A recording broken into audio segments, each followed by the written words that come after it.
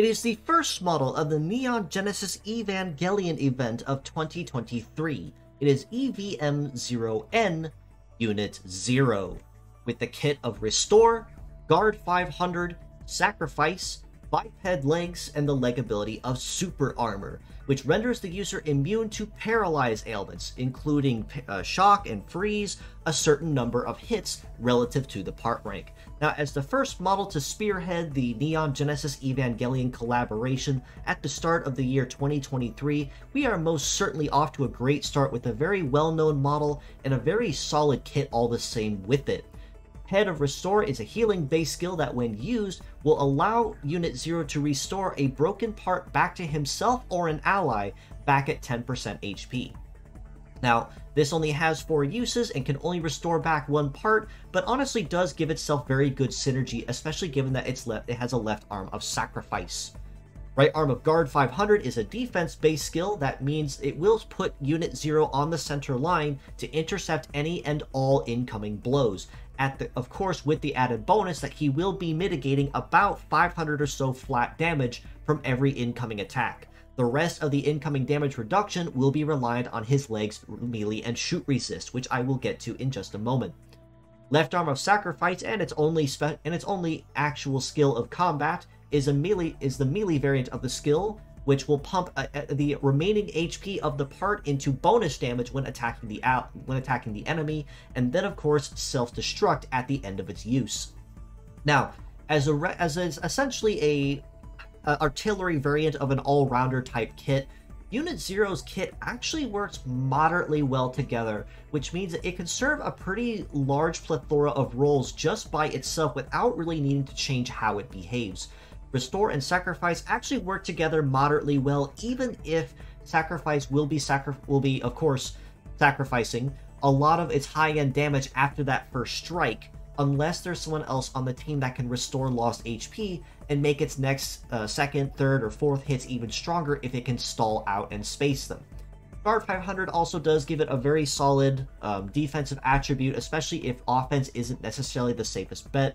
And even though I tend to grade Guard 300, Guard 500 a little harshly,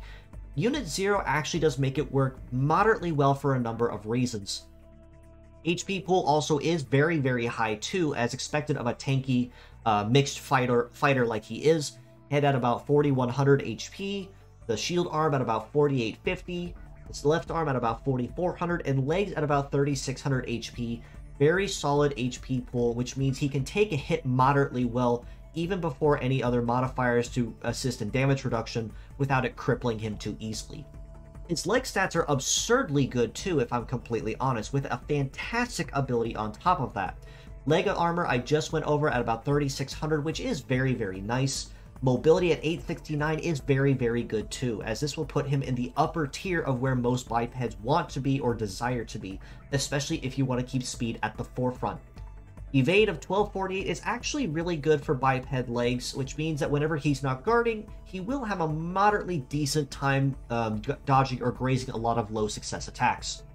But the melee and shoot resist at 1488 and 1229 each is where Unit 0 really shines, as it especially ties into his damage reduction of the Guard 500. So even if it means that he will be basically setting himself as a glorified meat sponge, the high damage reductions there with his resist stat means that he is going to keep damage moderately low even before anything else comes into effect, which means he's not going to lose the shield as easily as you may think once he does set himself on the line. And with a heavy limit of 2, they are very solid legs that you can use pretty much anywhere. And even though that doesn't necessarily put Unit 0 on the highest punish possible from anyone using gravity skills, it is still encouraged that you be wary of anyone that is using, say, Break or Break Hammer or Wide Break when using Unit 0, because he's still packing 2 heavy parts which will contribute some bonus damage. The leg ability of Super Armor honestly does work especially well to Unit 0's advantage as a mixed-range fighter and defender, given that he will render himself completely immune to anyone that tries to stall him, such as, say, with Freeze or Shock or Thunder Shot or Freeze Shot. He will stomp right through it and soldier on without even so much as breaking a sweat, which works very much so in his favor if you choose to use him as a defense-oriented type of model.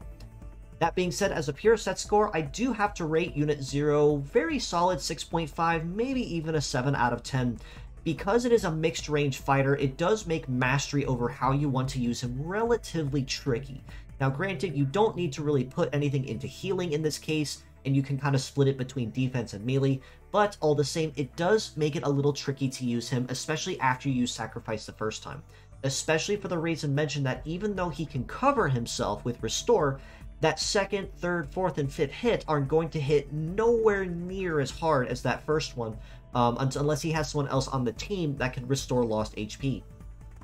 As mixed parts, I do have to rate him just a little bit higher at a 7 out of 10, given that even though his kit is very widely diverse, they are very solid skills that you could use pretty easily anywhere with very much flexibility and not really having to put a lot of time and effort into thinking about it. Aside, of course, from the arms being heavy, legs have very solid variety and versatility at 2 heavy slots with fantastic stats and a great ability. They're honestly something you really can't ever go wrong with. Now, as a closing thought, it is also worth noting that Unit 0 is also gender N, which means that its parts can be used on a male or female type tin pet freely, which grants even more flexibility to this rather tanky mixed fighter.